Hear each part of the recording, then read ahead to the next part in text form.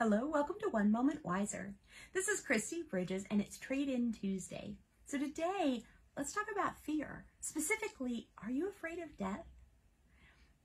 That may sound like a crazy question. God gave us a very powerful survival instinct. When we're in danger, we can barely think of anything else but getting away or fighting our way out of it. That's normal, and during moments of threat, we can find we're stronger than we ever realized. But just like any other healthy instinct, fear can become unhealthy. There is nobody in your neighborhood who is alive 1,000 years ago. Nobody at your job has been there for 150 years. These bodies, they're not permanent. If you're living in a scary situation, or if you're ill and you're concerned that you may not last in this body, hold my hand and let's take our fear of death to Jesus so you can truly live the moments you are here.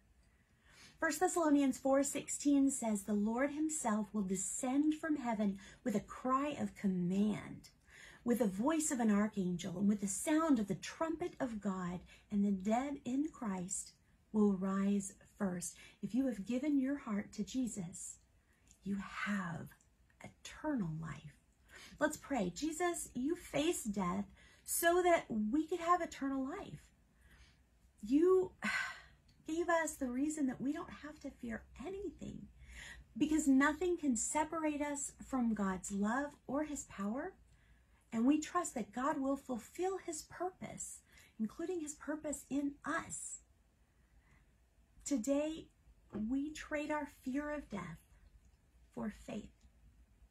We will use wisdom. We won't rush to die, but we will choose to do whatever you ask us to do, trusting that when it's our time to go, we get new bodies and get to be with you. Please strengthen our faith. Help us to follow when your Holy Spirit is leading. In Jesus' name, God bless you.